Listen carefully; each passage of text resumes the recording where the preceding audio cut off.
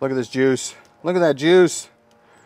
Juice. Hey guys, welcome to Mad Scientist BBQ. I'm Jeremy Yoder, and today I'm going to address something that comes up all the time. I love barbecue, but sometimes I don't have 6 hours, 12 hours, or even 16 hours to devote to making barbecue. So I have to make something faster because I want real smoke flavor and I want to eat real meat, but I don't have the time to do brisket or pork butt or ribs or something like that. So today I'm going to show you exactly how to make amazing smoked chicken, where you get smoked chicken that has flavor, it's juicy, and it's tender. All three, it's the trifecta of great chicken, and you can do it yourself at home.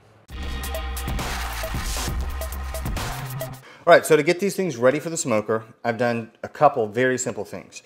So first of all, I got these at Costco. I think they were $9. So that's a lot of meat for $9. So that's the reason why a lot of people want to smoke chicken, because they want chicken but with flavor, which is actually very difficult to do. So all I've done is I trimmed up around this entrance, trimmed up around this entrance to the back of the chicken. So I kind of cut off a little chunk of kind of the triangular piece of tailbone. And now we're just going to season it up. And it couldn't be any easier. It's 50-50 salt and pepper. And a lot of people ask me this, and I'm always confused as to why they ask. But they always ask, is it 50-50 by volume or by weight? It's 50-50 by volume, because salt weighs a heck of a lot more than pepper. And so if you did 50-50 by weight, you'd have tons and tons and tons of pepper and not all that much salt.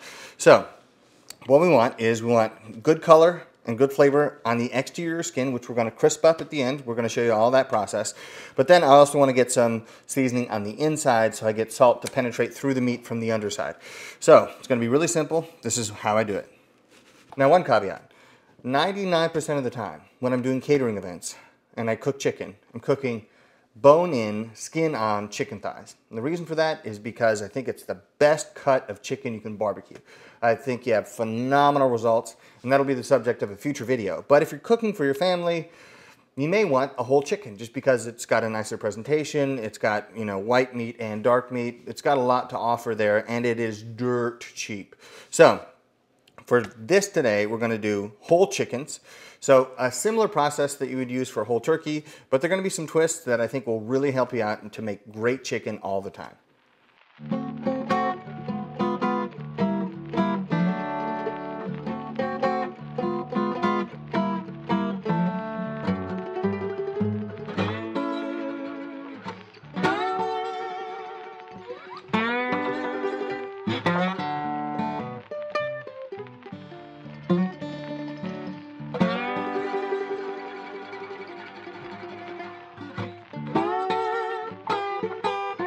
So that's all I'm going to do to season these chickens and get them ready to go on the smoker. Now, if you want to be really particular, you can get in there, lift up the skin, try to scrape out fat so you get crispy skin.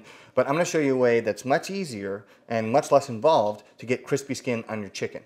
And I don't think it's going to be a barrier to the quality of the chicken at all. I think it's actually going to improve it, because some of that fat that's under the skin is going to baste the meat underneath, and you'll have moist and juicy chicken and packed with smoke flavors. So you're going to have tender chicken, juicy chicken, and flavorful chicken. If you get those three things, that is a winner every time if you're making chicken. All right, so we're cooking these two chickens in the Brazos, but the same principle applies to any kind of smoker you have. We're going to start at 225 degrees, or if you have a pellet smoker, I might suggest 200 degrees, because at this point, what we're looking for is flavor and a slow increase in temperature. So we want to do that slowly because we want to build as much flavor as possible into the chicken, because it doesn't have a long smoke time, and therefore we have to capitalize on every bit of opportunity we have to add flavor. So 225 degrees, I'm just going to set them in there like this. Now you can tie a bunch of stuff up with twine, all that stuff, but the point of this video is easy at-home smoked chicken. You can go through a ton of hoops, you can jump through a ton of hoops rather, to make sure that you get everything exactly the way you want it. But the point of doing chicken isn't because it's a fancy meal. It's because it's an easy meal that tastes good and is very cheap. So in that spirit, we're just going to do this as simple as possible. All we used is salt and pepper, and I'm burning an oak wood fire. And if you have a pellet smoker, you can use whatever kind of pellets you want, as long as they're good quality, as long as they're made with real wood that it says on the bag. You're going to be okay. If you're using a Smoky Mountain, you're going to be fine. If you're using even a cheap offset, the same principles apply. We're going to do it the exact same way. So start at a low temperature, in my case 225, though I usually cook at 275. but 225 for the first hour or so, and then we're gonna check temperature and then find out what we have to do to get it finished. And there are gonna be 2 stages of this cooking process. So this is stage number 1, add flavor. Stage 2 is gonna be get crispy skin and get it to the final temperature that we need. So stage 1 underway right now. I'm gonna close this up and we're gonna check back in probably 45 minutes or so.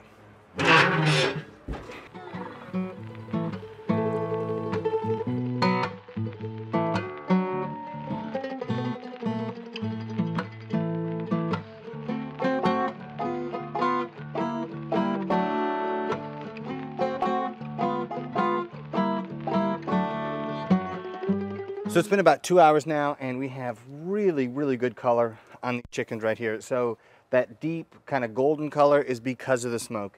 And we want to make sure that now that we have the smoke, we get crispy skin on the outside, and we don't want to cook it too long so that all the moisture kind of leaks out of the chicken. So we've been cooking at 225 the whole time. Now it's time for stage 2. We're going to cook at 325. So we're going to jump the temperature 100 degrees for 2 reasons. Number 1, we're going to crisp up that skin. Number 2, we're going to finish off those breasts. So those breasts are hanging out about 145. So we've got to make sure that those get done, and we're going to accomplish both tasks in one single step of jumping the temperature up. I should point out kind of the beauty of this method is that it's very, very, very simple. Just salt and pepper on there. And I haven't sprayed it at all. And guess what? The dark meat is still going to be juicy because there's more fat in the dark meat. And because we're not overcooking the heck out of these breasts, they're going to be juicy too. So when I'm poking the probe in, juice is coming out. It's looking phenomenal. I know it's going to be really good. I know people, I've talked to people. Lots of people have told me that this is going to be the greatest chicken of all time. It's going to be chicken like you've never seen. So to build up the temperature, what's that mean? I add more logs to the fire, let it climb up to about 325, and in maybe 15 minutes or so at 325, we should be done.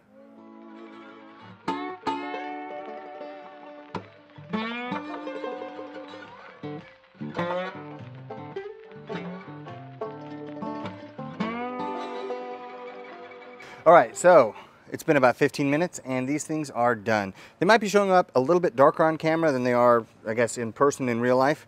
But to my eye, they look a perfect golden brown, amazing, because that color is from not being burnt, but being smoked. And that's exactly what I'm looking for. So check the internal temperature. The breasts were 165, thanks to my handy dandy thermopen. Regular thermopen, you say? No, says I. Guess what? This is an IR thermopen. So I think right now they're on sale for $104.95, so they're already discounted. So I picked one up.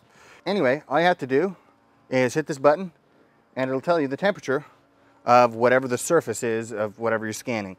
So for these, when I opened this thing up, the breasts were 165, the skin was 217, which tells me, oh, really good fat render on the skin, exactly what I'm looking for.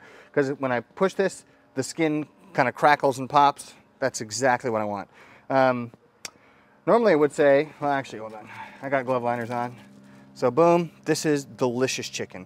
I cannot wait to get into this. And as you can see, it's still juicy. It's just dripping rendered fat. You see, that's not water, that's rendered fat, which is what makes things juicy. I preach that in a lot of videos. But with chicken, that's extraordinarily difficult to do because a lot of times you'll cook the chicken without rendering the fat properly. I guess, you know, the only thing left to do at this point is try a piece. Now, I could take it inside and try to set it up all pretty and make it look good, but I'm off with that. So there's some things that I'm good at, some things that I'm not good at. That's one of the things I'm not good at. But I'm gonna tear off a leg here. Okay. Don't tell me that's not tender. Don't tell me that's not juicy. I mean, actually just, even though it's kind of ruining this, I'm just gonna squeeze this and you just see the juice come out. That's juicy. But the real issue is taste, and now I have squeezed some of the juice out of it. I bet it's still moist because doing it this way, you maintain moisture. So here we go, let's try this out. Still hot. Oh man, does it smell good though. It's perfect. Smoky, salt, pepper, juicy, tender, perfect.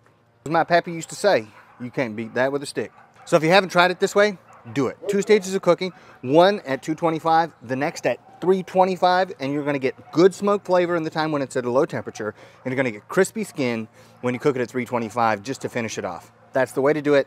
I've tried, I don't know how many different ways to cook chicken, and I've cooked, I don't know, thousands of pounds of chicken for people, and this is the way that they all agree is the best. It's the way that I think is the best, and I think you should try it at home.